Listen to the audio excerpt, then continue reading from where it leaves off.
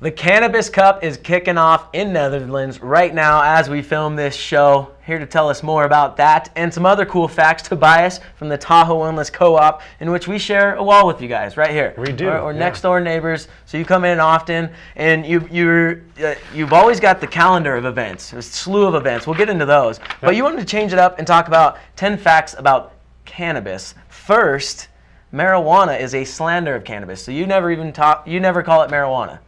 Right? You call it cannabis, right? So talk about that theory, that fact. To see it as more of a medicine, marijuana was brought in through Prohibition times, seen more as a term for slander. Like a derogatory term to put fear in people and make them not want it as much, right? Basically a propaganda scheme. Right, yeah. Okay, so some slander there.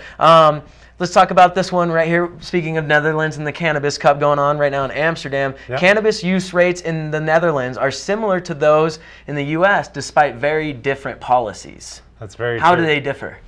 The Netherlands has basically decriminalization across the board, where we still have it as seen as state rights and seeing represented through the states, and the federal government has yet to fully sway. So the fact there is that it's legal, but it's not getting out of control, and everybody's grandma's smoking it, and just for the hell of it. Exactly. It's still staying, because people are going to make the choices one way or the other, I would say. Yep. So why not legalize it, tax it, get some tax money for Obama. And you don't criminalize grandma. Right, and you don't criminalize, because you've heard those stories, right? Yeah. I've definitely heard those stories. Let's go into another one. There is no compelling evidence that cannabis contributes substantially to traffic accidents and fatalities. When people are mixing it with alcohol or something, there could be a problem, but strictly cannabis, no problems there. That's very true. There's studies that have even come forth saying that regular cannabis users, when they're not using cannabis to drive, are worse drivers, that they are better drivers when they are medicated. Yeah, I've seen that too. I have, yeah.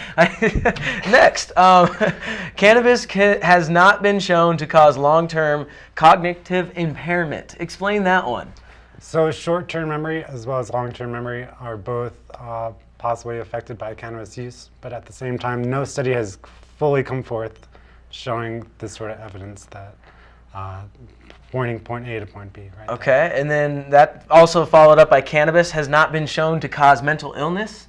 That's very true, where there is no studies that have come forth with that sort of claim or statement. All right, so that's for the one. You get in there, there's 10 right here on the brochure that he bought in. Come on in to one of his few or many free classes calendar of events. We've got Buy Nothing Day. I like this. Instead of Black Friday, instead of going out and buying a bunch of stuff, stick it to them, right? And if you do, shop local. Shop local if you have to. Right. And it's a Buy Nothing Day. It's just kind of put out there by Adbusters. It's another organization. Not even a gallon of milk?